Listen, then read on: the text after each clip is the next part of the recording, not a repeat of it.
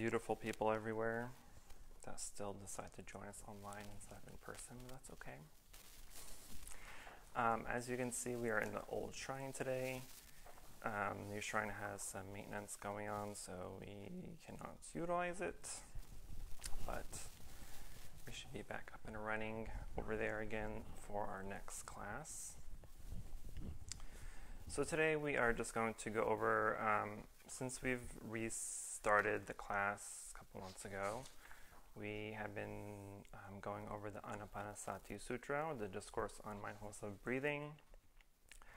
And I think last class I decided to stop at exercise 4 and discontinue the remaining 16 exercises that are in the discourse to move on to things that are a little bit more compatible for people who may not be Buddhist. So the first 4 exercises of the 16 exercises are probably the foundation of the whole discourse anyway, and they are also the foundation of the meditation practice in general. So the following classes we will the next class will probably focus on the 5 hindrances of meditation first, since they are the challenges that we face during meditation, and that can pretty much prevent us from having a good meditation session. So the 5 hindrances are pretty important to know, and the reason I want to start with that first before we continue to other forms of meditation is that so that you are aware of what the hindrances are, so that way when we are practicing for future classes and future methods and techniques, that if a hindrance arises, you are at least aware of it and you know what it is and how to counteract it. So that way it'll make things hopefully a little bit easier for you to be more aware, be more mindful of what you're doing and how you're meditating, so that you have a fuller, nicely balanced session. And then after the hindrances, we'll focus on 3 main methods of meditation: breathing meditation, mantra meditation, and walking meditation. And then after that, like I mentioned last class, we'll focus, our main goal for this series this year is to concentrate on something called access concentration, which is the super point that our mind needs to be in order to have a correct, full, perfect meditation session. And access meditation is the mindset where we are completely at ease, we are mostly thoughtless, we are able to concentrate fully, very strongly, with a little distraction. We will still have distractions, but like I said, they'll be small, they'll be in the background, kind of wispy and just kind of randomly there, but they won't be too big of a hindrance, hopefully. And then after that, after we've covered that, depending on where we are in the year, my hope is to have our next retreat after we've completed the access concentration classes. So it'll probably be around November this year. Around November. So I also want to wait that long so it's not like a bazillion degrees outside, because as I just spoke to earlier, I want it to be like 60, 70. Okay, so again, I'll just recite the first 4 exercises so that we can do a quick overview. So the exercises from the Anapanasati Sutta. The first exercise is breathing in a long breath. I know I am breathing in a long breath. Breathing out a long breath. I know I am breathing out a long breath. Breathing in a short breath. I know I am breathing in a short breath. Breathing out a short breath. I know I am breathing out a short breath. Breathing in, I am aware of my whole body. Breathing out, I am aware of my whole body. Breathing in, I calm my whole body. And breathing out, I calm my whole body. So as we've discussed before, these exercises aren't exactly instructions for us to do during meditation, They're also not something that we need to forcibly do, right? So when we're saying, I'm breathing in a long breath or I'm breathing in a short breath, you're not controlling your breath and saying, I need to have a long breath or I need to have a short breath. We are simply just being aware of how we are breathing. So the whole focus of meditation, or at least the discourse of mindfulness and breathing, is to help us be aware of our mind and our body, and to help us see the things that are kind of potentially negative, right? And then help us get rid of things, right? The whole point of meditation is to get rid of, not to gain. We're not gaining peace. We're not gaining happiness. We're not gaining concentration. We are letting go of the hindrances, for instance, right? We're letting go of the anxiety that we have. We're letting go of the negative mental hindrances and the ill will and everything, right? We're getting rid of things. We're not gaining anything. We're getting rid of so that we can see fully the things that we're trying to gain, right?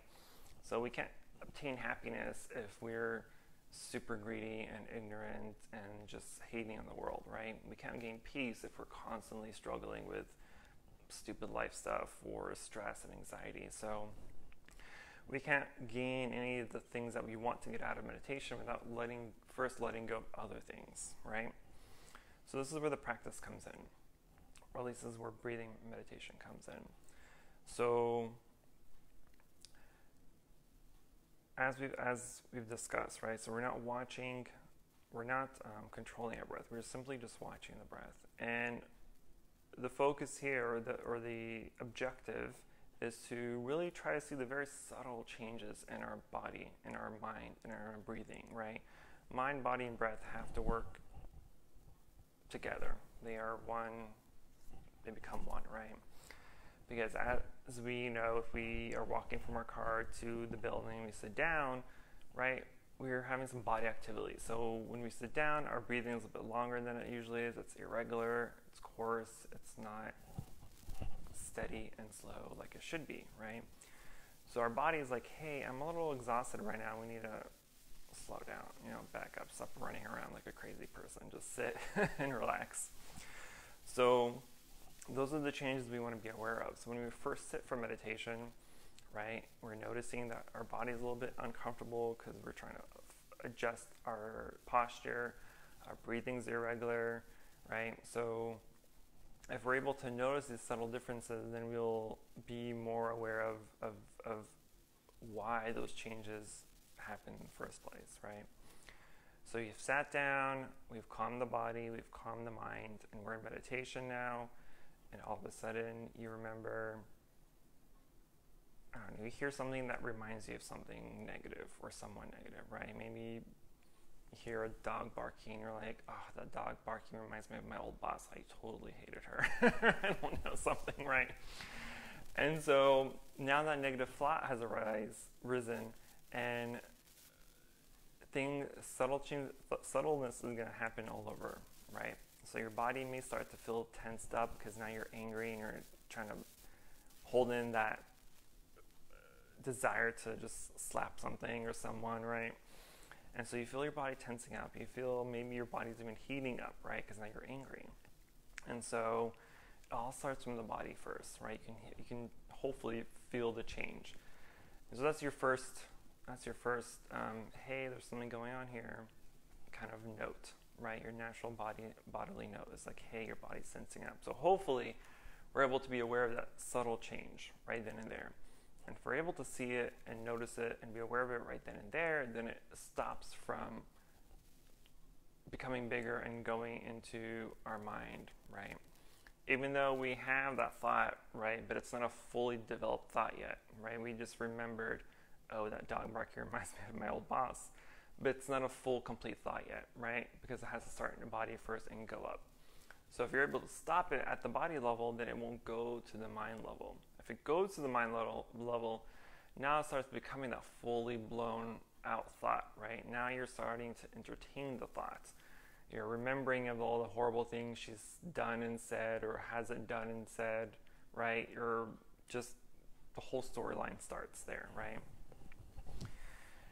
And hopefully you're able to stop it there. But if not, then it becomes something bigger, right?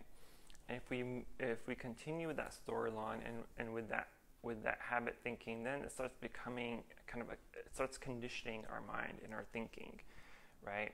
So now that every time someone maybe mentions her name or you see her in an email or whatever, your first thought it's going to be a negative thought, right? You're going to remember automatically the horrible things that she's done and said. You're not going to remember the potentially good things she's done or said, right? So it creates that habit of every time you see or hear that person, negativity arises, right? And that's what we want to try to avoid, is that negativity arising. Because yeah, you may have some negative thoughts and feelings about that person, but they may not really be that way. That's just your subjective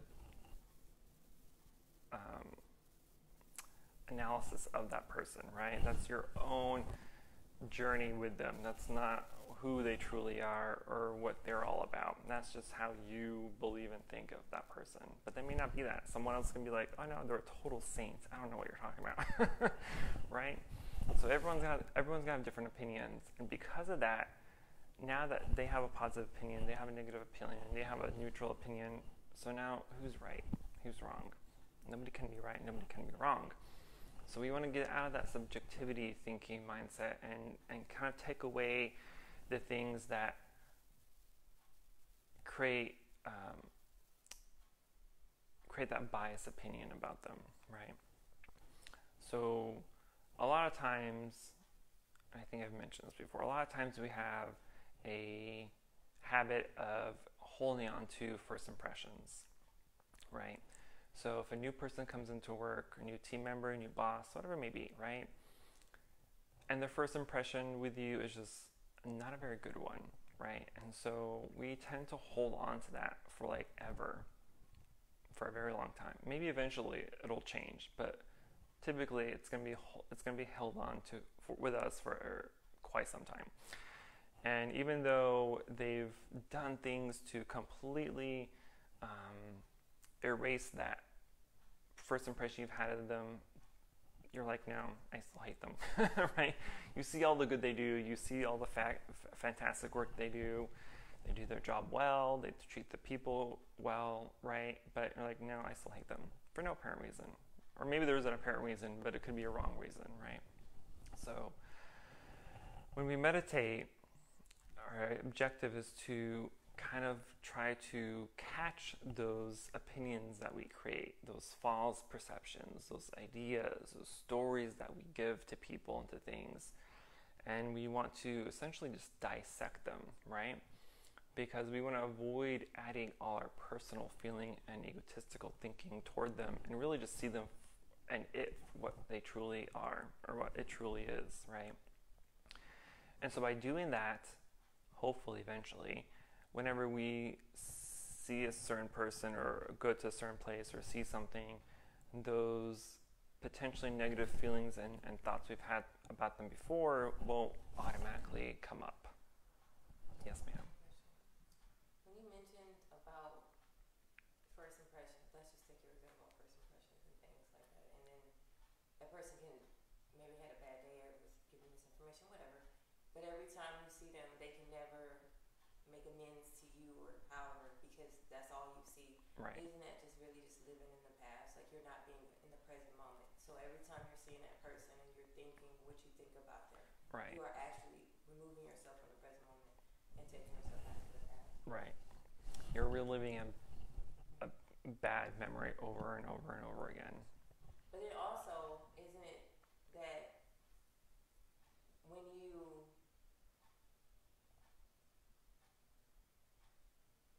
sitting there and you're dissecting that person, because what you think about someone else is really what you think about yourself, right? So when you're dissecting somebody, like when you're meditating, isn't that also a chance for you to realize things about yourself? Like, why do I think that? Like, what is going on in my head? And where is that coming from? Like, exactly. So you can let go, right, like past right, thought patterns or behaviors, or forgiving somebody who hurt you when you're like 8, and that still is like, moving moving around in your energy field because it hasn't been allowed to be let go, to be released. Right. So meditation gives you all those things. That's why it's powerful.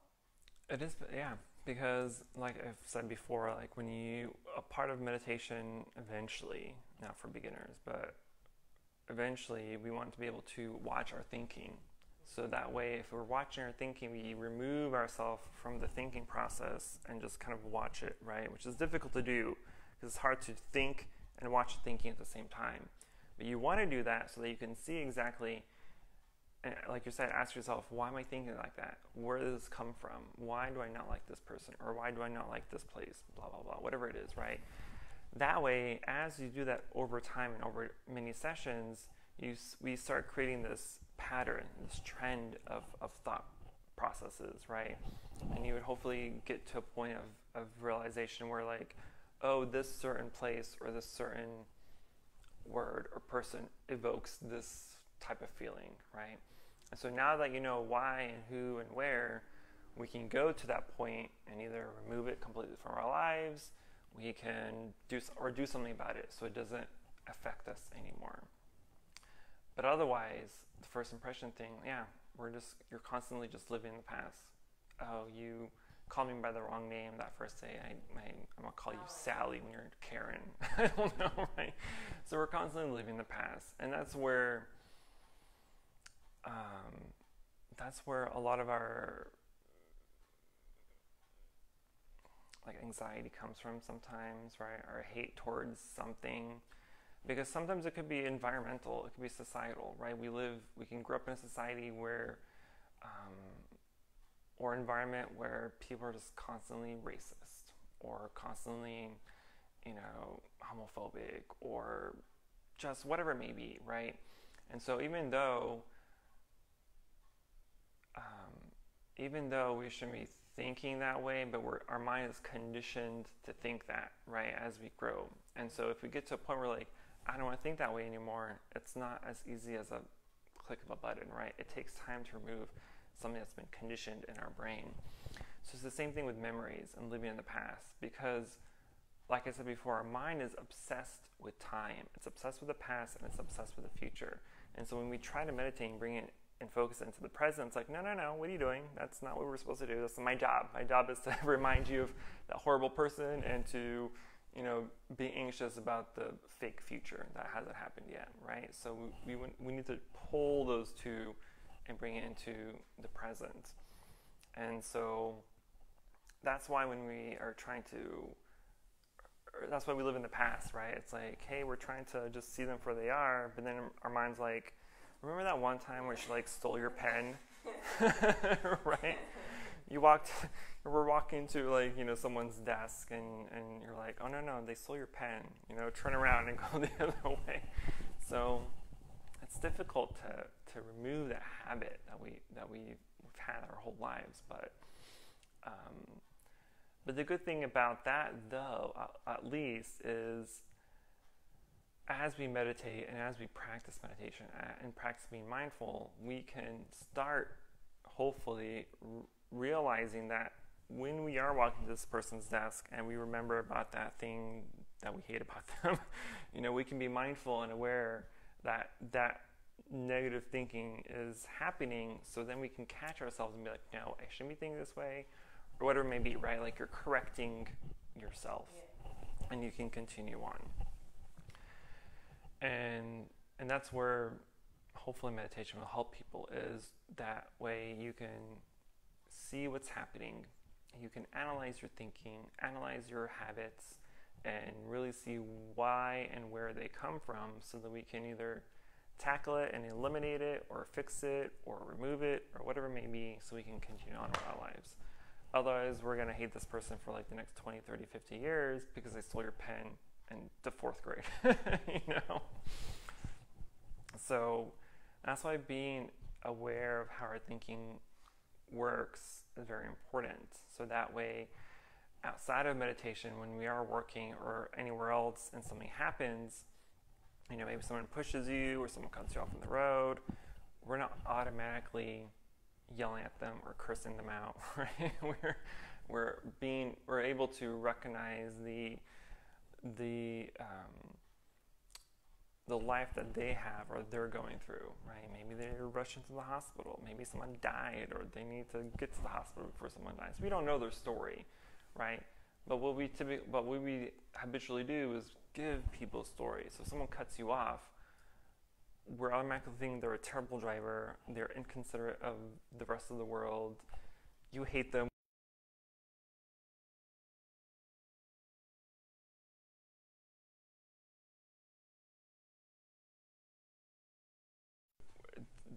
The discourse is trying to teach us to be aware how our body changes according to the feelings or thoughts that arise, how our breathing changes when those feelings and thoughts arise, and how we can start thinking differently, right? Or negatively, or whatever it may be. So as we sit for meditation, hopefully, if I stop talking soon, we want to be aware of those changes. So now that we're in the old shrine, right, we're all used to some of those nuanced noises that happen, like the dog barking or the cars moving. So it's not as quiet as the new shrine. So those are the things you want to be aware of. So if the dog is barking, luckily he's quiet now, but when he does, because he will, when he starts barking,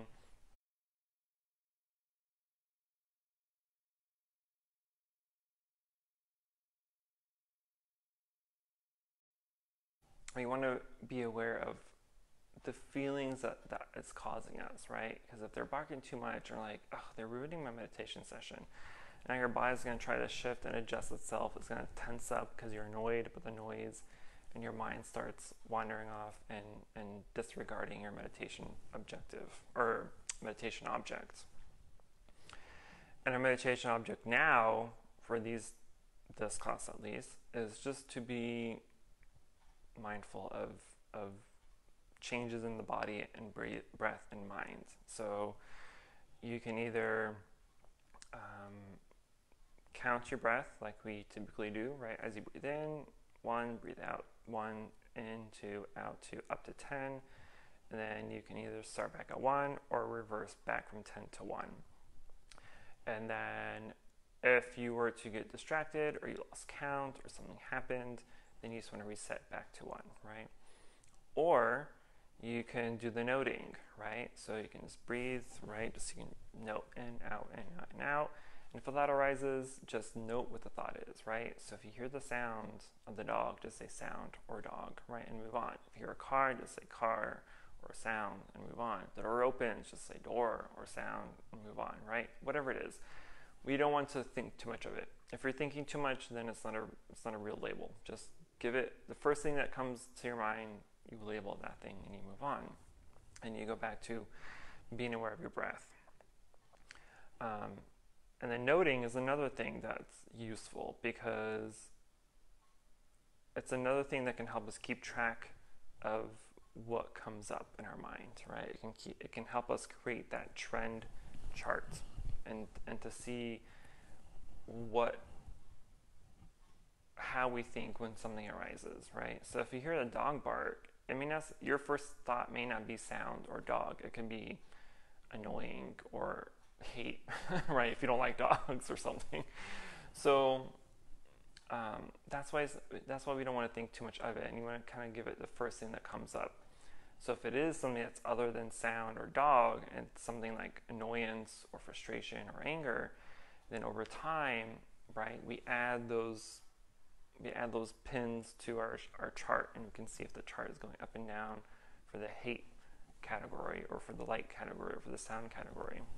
And we can see a pattern of what causes us to be distracted or what causes us to get out of sync in our meditation.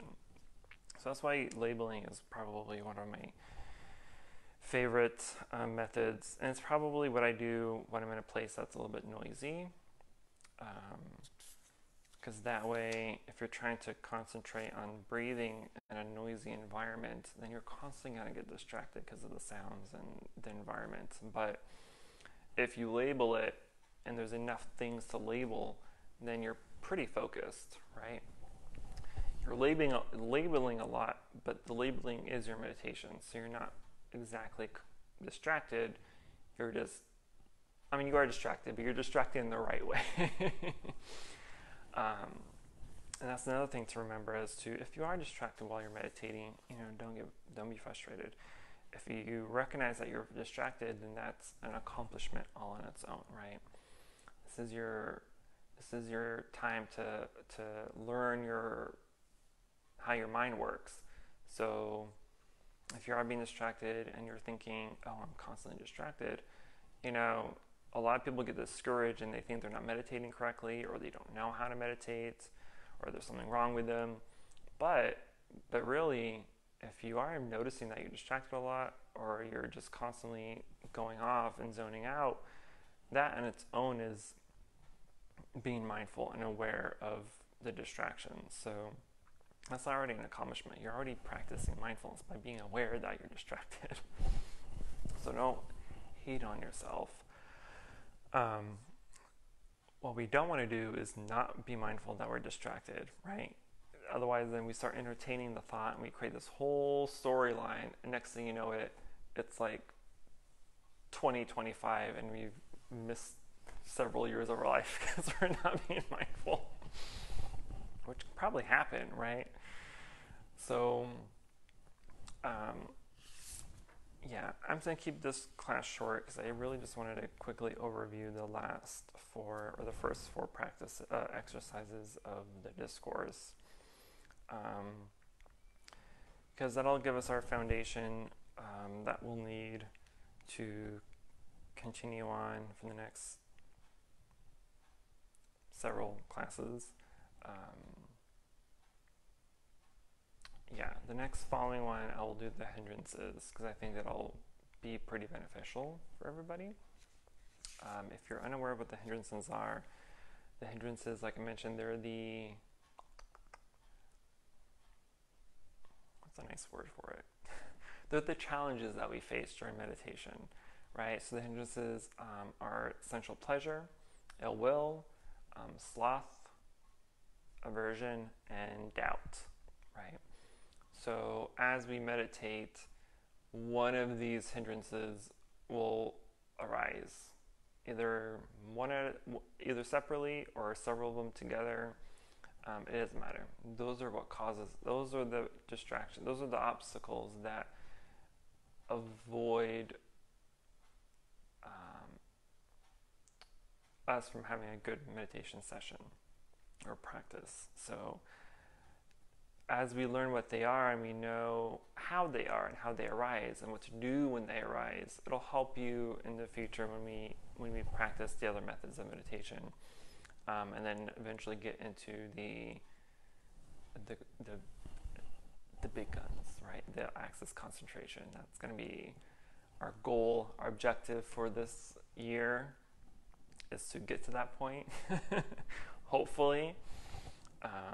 That way when we have our retreat, it won't be so mentally exhausting for a lot of people, because it's all meditation, right? The retreat is from 6 a.m. to 6 p.m. and we're meditating for at least half of that time. Okay, not really, but the longest meditation session I think we do is like 45 minutes, which isn't that long, I don't think. But for some people, that's like a lifetime. But it's not that bad. It's not that bad when you're correctly meditating, right? And I think it's easier when we meditate in a group because there's people around doing and going through the exact same thing that you are. So it's a little bit easier to hopefully allow that time to pass.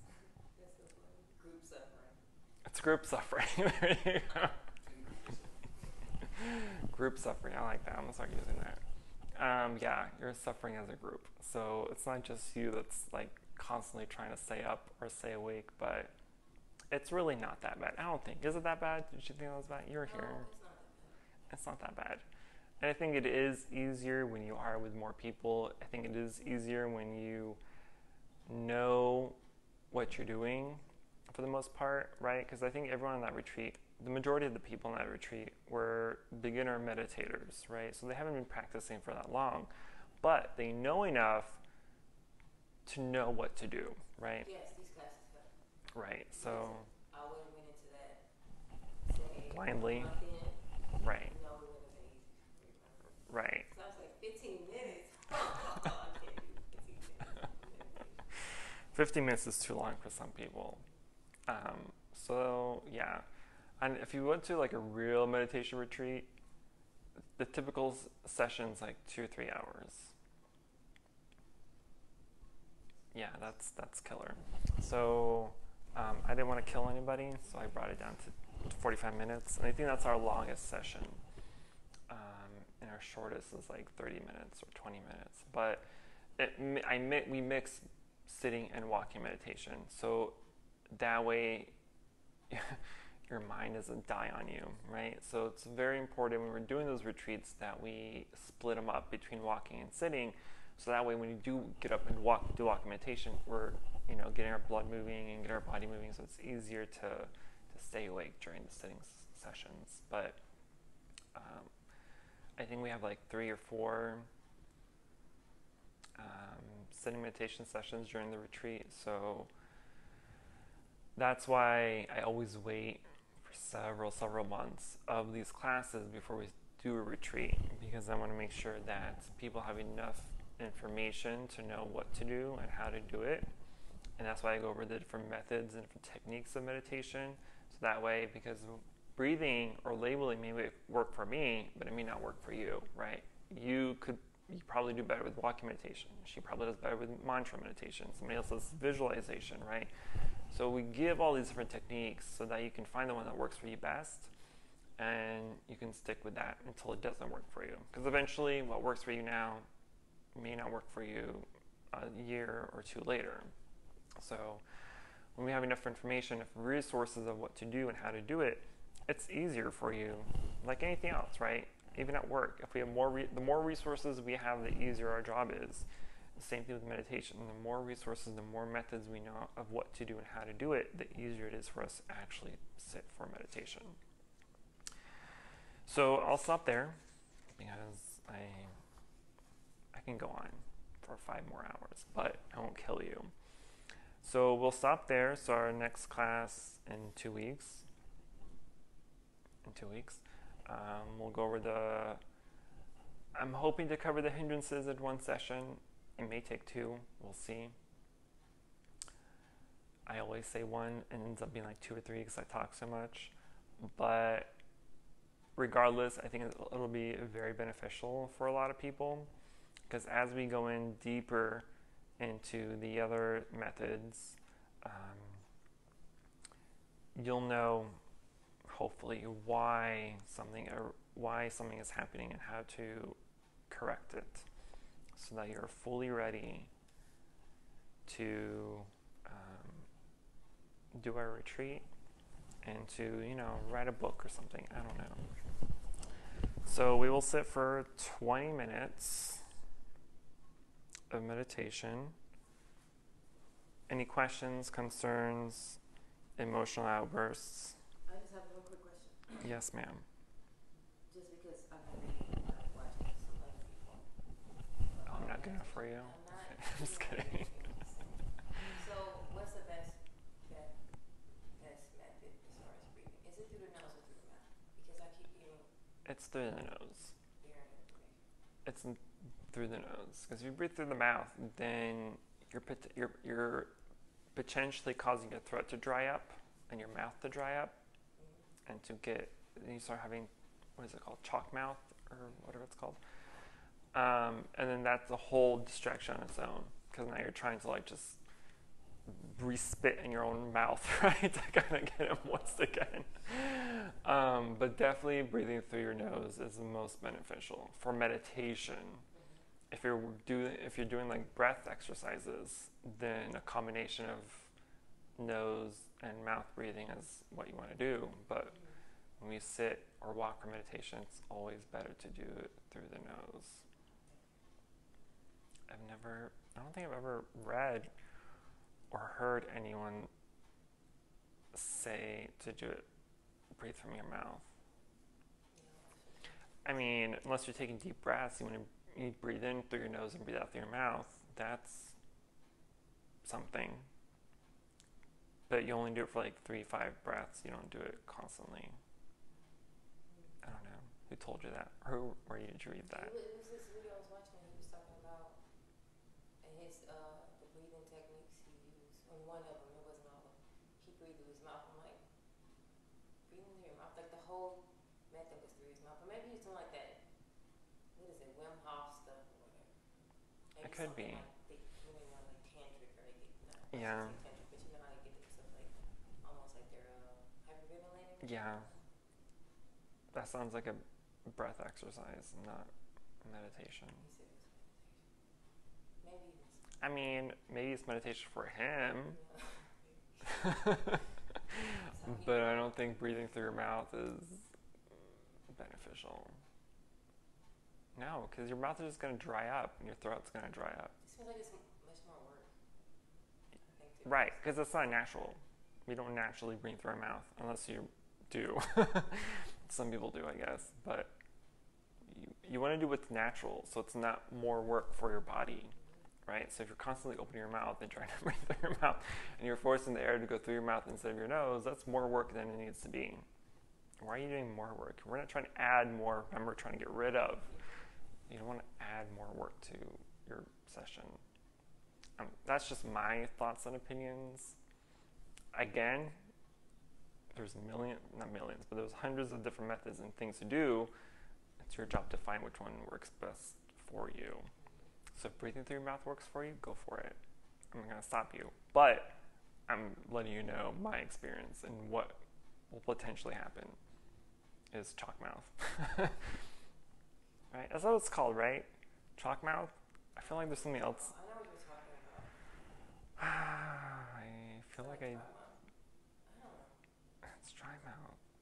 Oh man, it's like on a label, like when you go to the pharmacy and like you buy the stuff to like make your mouth water, it's like on the box and I can't think of it. And now it's gonna drive me. That's what I'm thinking about now in my meditation is what it's called. I know, right? I'm like, just let it go. I don't care about it. Okay. So 20 minutes, and then afterward we can share some experiences.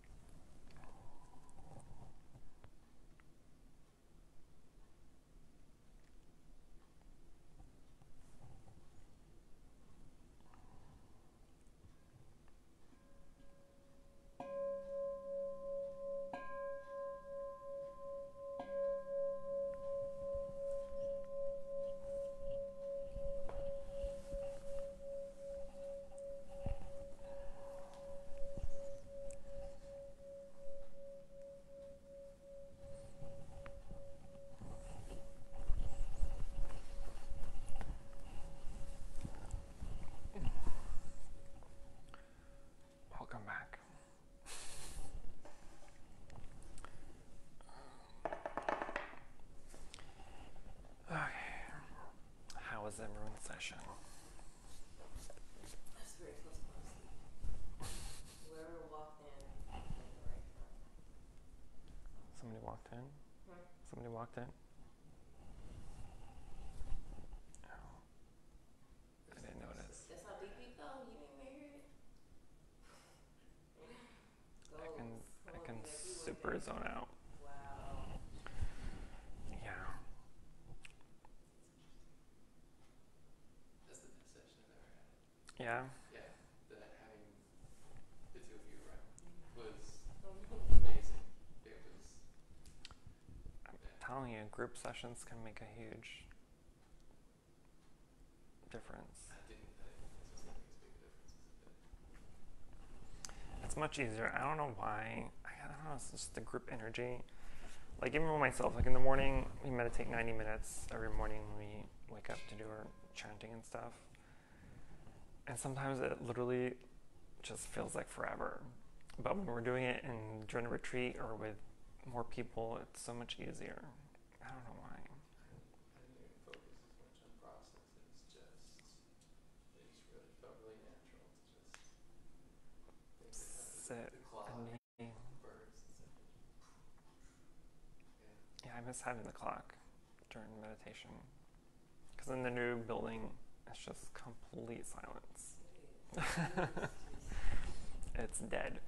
Like there's not even the AC is not even on for the AC sound. Like it's just completely silent. So now that I have the clock, I use the ticking clock method for my meditation, and meditation just goes by. I love the clock. Yeah, I would get sleepy. Well, that's one of the hindrances that we'll go over next time. The sloth and torpor, laziness. I love sloths too. They hurt though. Have you held a sloth before? Oh my goodness. I saw the scar on my arm when they scratched you. Yeah, because her claws were like 5 inches. That's ridiculous, but they're so cute. Yeah. Laziness or tiredness is one of the hindrances.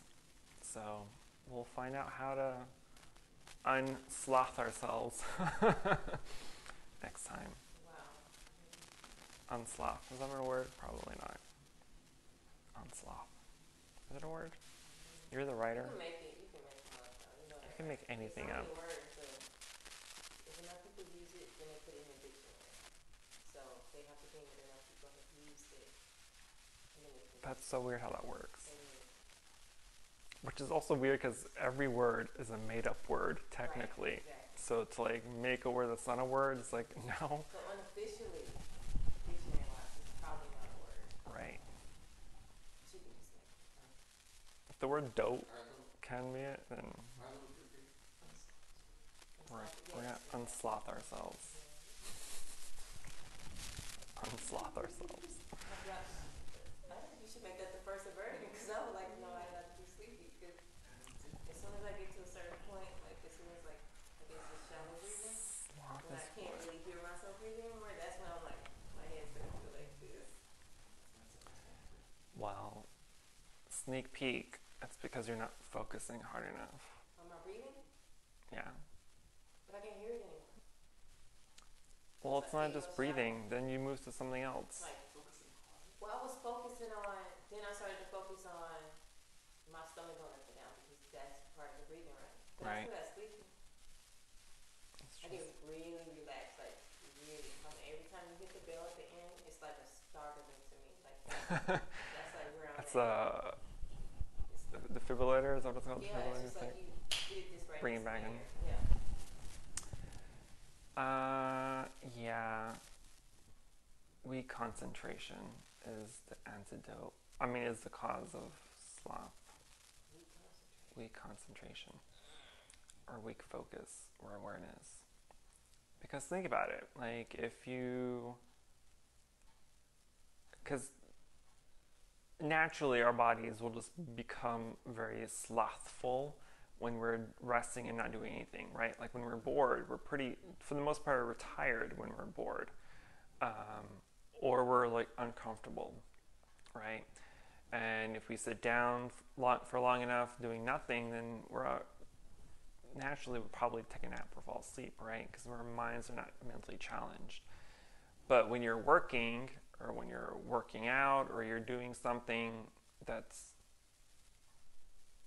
taking your focus away from not doing anything to doing something, then you don't feel the tiredness. You don't feel slothy, right? So you have more energy during doing that. Even when reading or working at the office or at the desk, we're doing something that's giving us the energy to continue.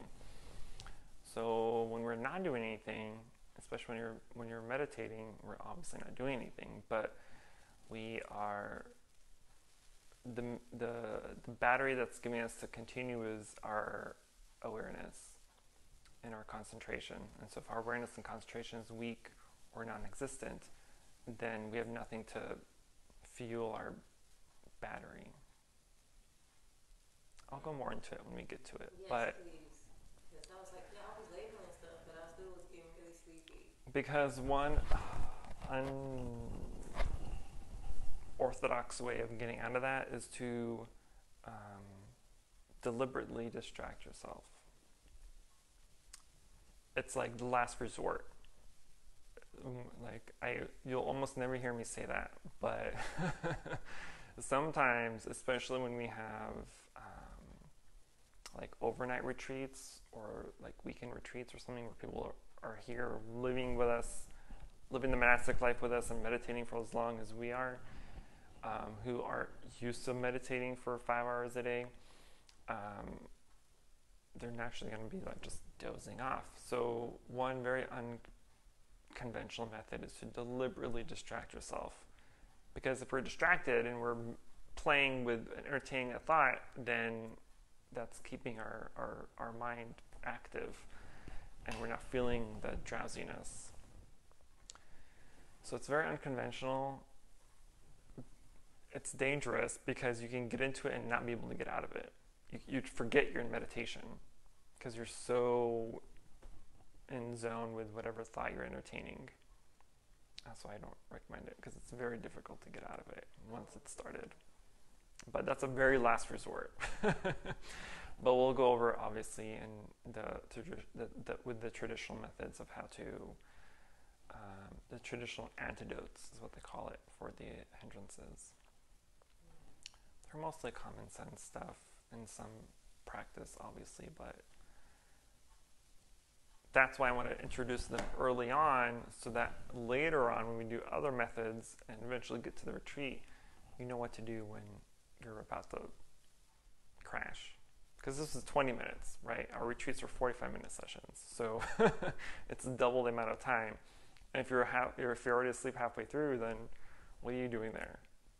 Why are you meditating? I'm sleepy. The minute that my head goes down, I have to go back up. I don't think I can sleep in this sitting like this. I don't think this. You'd be surprised. I would have to be, but I would be sleepy before the meditation. Class would be sleepy. Yeah. You know what I mean? Like tired. Although I am a bit tired today, but I'm just saying in general. For me to fall asleep in a meditation. You could just tell me, I had to get more sleep. I could probably sleep. I have fallen asleep. It happens. It happens. But, okay. Any other last thoughts, opinions, questions? I was just wondering about, you were talking about it before, we talked about it.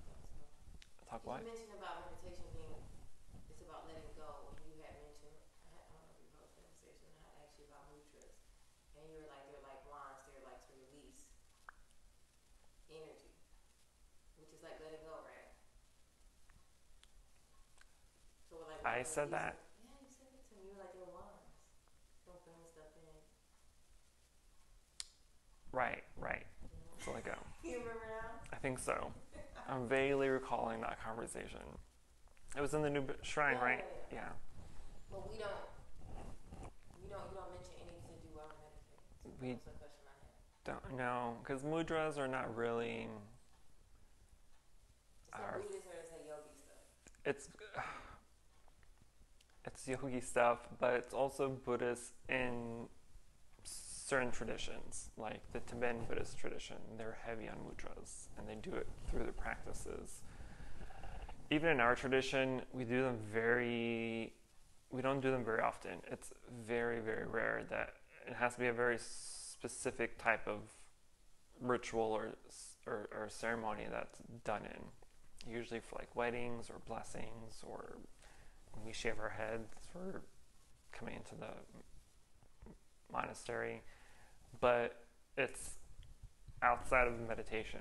It's done for a specific purpose or ceremony, but we don't do it in meditation, because otherwise, if you focus too heavily on a mudra and how your hand is and what it's doing, then you're taking away your focus and your goal of meditation.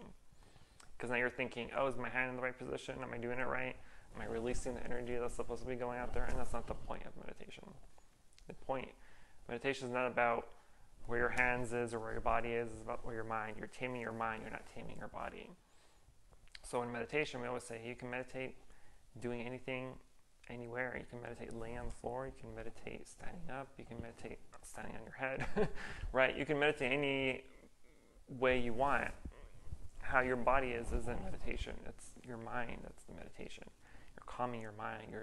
You're learning to control and train your mind, not control and train your body. So if you focus too much on mudras or where your hand is, or how your posture is, then what are you meditating? Why are you meditating? If you're worried about how your posture is or mudra is, then go take a yoga class. But you can do that even just in the regular posture. I know you didn't go over this class before in the previous version of this course. You did talk about like how to, sit up in a pose and how to have your legs, because you're gonna get numb. Right. Numb, right? Is that what it's called? Your feet gets numb? That's not what it's called. What is it called? Yeah. Yeah. Falls asleep. Whatever that's called. Mine fell asleep. Yeah. Hardcore today. It's called now, but yeah, it did, but I'm not better at it because I practice more at home. right.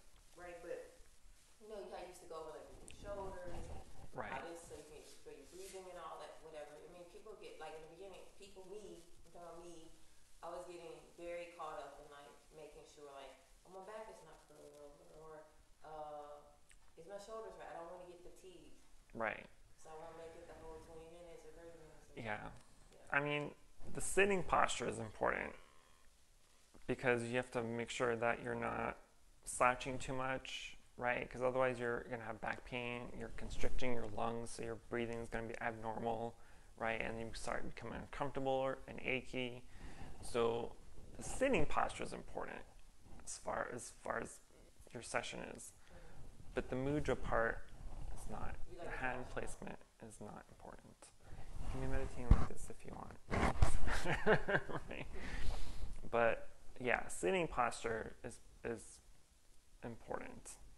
Because you have to be, because if your body is comfortable, your mind is comfortable, and your breathing is comfortable. If your body is aching, right, that's a distraction. You're like, oh, my back hurts now, or my leg is numb, or my head is all whatever. I don't know, right? So you have to be able to make sure that your body is comfortable so that you can comfortably meditate for the whole session. Otherwise, if your back's hurting and your leg's numb, that's all you're going to be thinking of is, oh my God, my foot is killing me right now. And what do I always tell you? Suck it up. Right? Because that's the only way you're going to be able to get past the legs falling asleep, is to work through it. But it can get to a point where it's just too much and you have to correct your posture or move, which is fine, right? Just be mindful. If you find yourself you having to sit up straight or adjust your posture, your legs, your hands, just be mindful of it. That's the whole point. It's just to be mindful of what you're doing and how you're doing it and why you're doing it. Otherwise, you're just going to be nonchalantly moving around and daydreaming about something, and you forget about the whole reason you're here. The question came to me as I was meditating, just FYI. Oh, so you were not meditating correctly then. As I was going to sleep, it popped in my head. As you were falling asleep. Well, let's not fall asleep.